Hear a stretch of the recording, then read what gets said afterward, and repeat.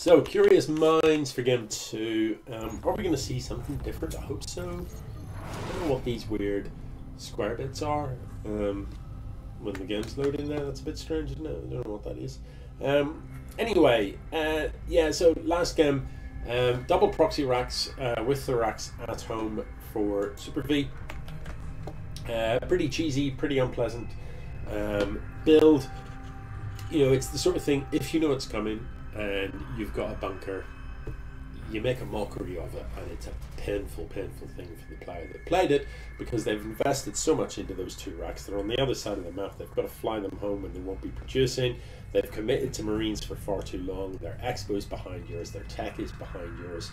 And all you've got to do is hold it, and then you're so far ahead. It's painful.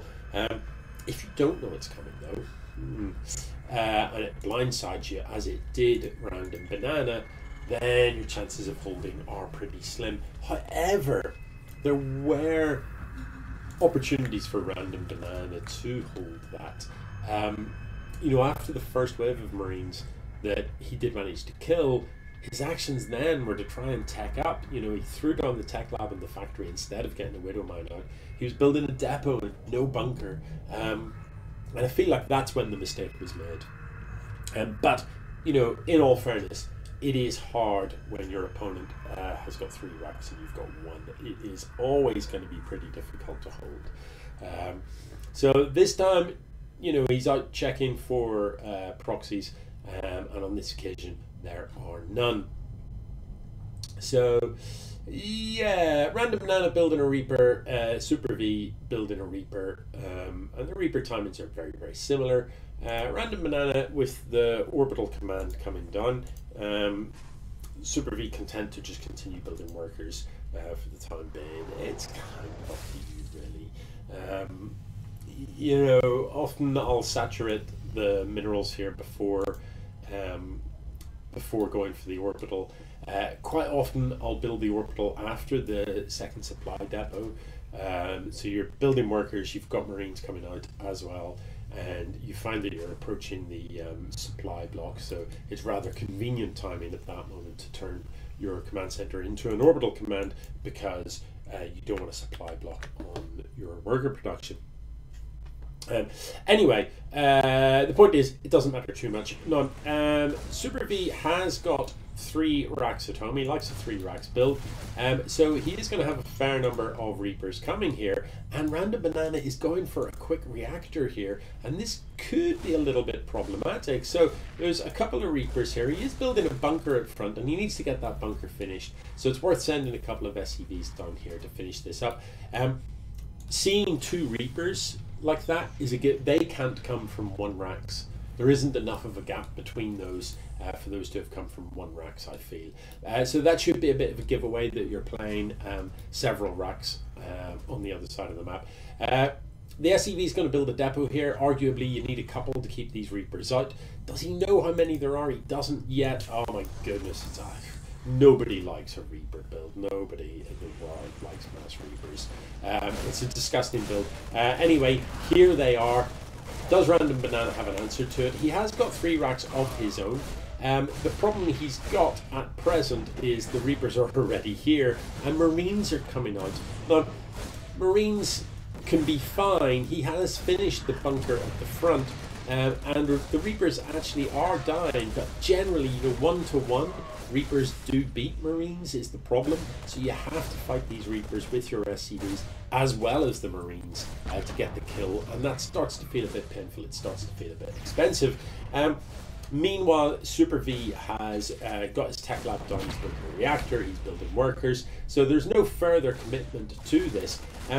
What I can say in RandomBanana's favour is he hasn't stopped building workers, so he is still cranking out workers, and that is the correct thing to do. So he has cleaned this up, and if we look at the worker supply, it is 9 workers advantage for supervv. However, he is on a single CC, whereas RandomBanana has got 2 CCs and can therefore build SCVs 2 at a time. So you'd like to think that RandomBanana can close the gap. He needs some scouting information. He needs to know what's coming his way. For the time being, it's nothing but barracks. Look at this. There is a factory coming, but my goodness, all of these reactored. And with the double tech lab, we're getting stim and combat shield simultaneously. The expo is going down, so yeah, I don't know. Super V maybe with the Reaper might go find himself with an awful lot of money. And has decided to turn it into Marines, but he doesn't really have a mineral bank anymore, so I don't know.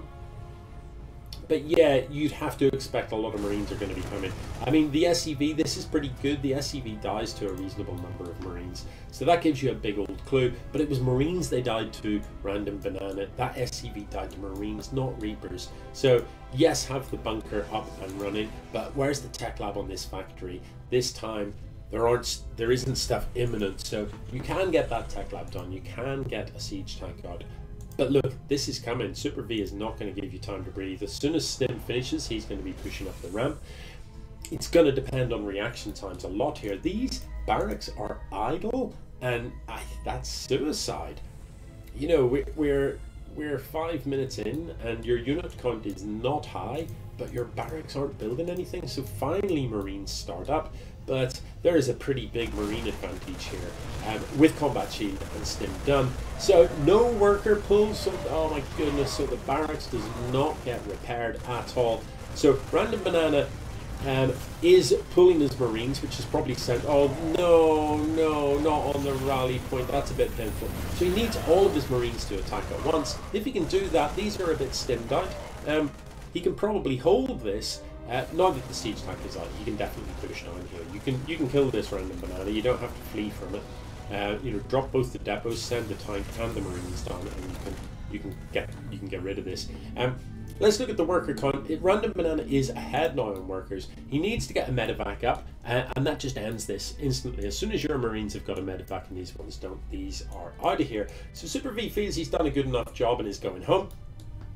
Let's take stock here. RandomBanana has a third CC available to him, not on location just yet. He is ahead in worker count, but significantly behind in army. If we look at the upgrades, he doesn't have combat shield yet, and it isn't in the production tab either, so he does need to sort that out. He does have the ability to build siege tanks. He has got a medevac on the way. So all things considered, it's actually pretty even at the minute.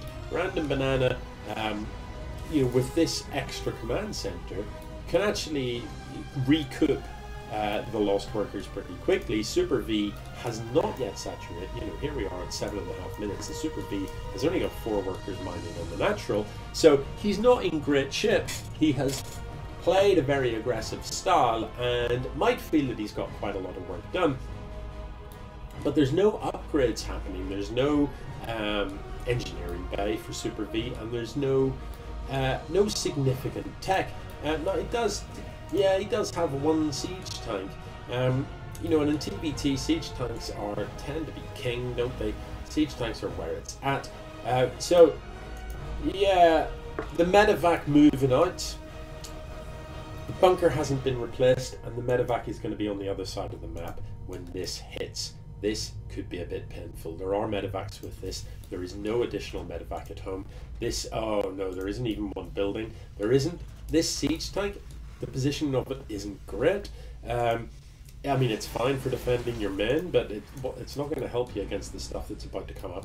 Oh, he's going to go for the drop in. But where is the medevac from RandomBanana? It's taken its sweet time. It hasn't. No boost has been used on that yet. So I think Super V is going to hit the front and here at the same time.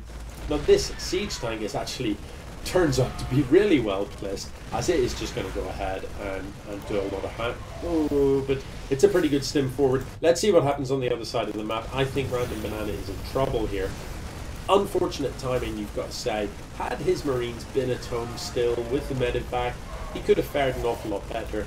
But the bigger problem for RandomBanana was that idle time on these barracks. You just cannot afford to not be building stuff. You cannot. If you're going to go for Marines, and then, you know, there's 5 racks here with a couple of reactors as well. If you're going to go for bio, you sure do need to build a lot of bio. You cannot have idle time on those racks. You cannot. Super V goes 2-0 up. GG.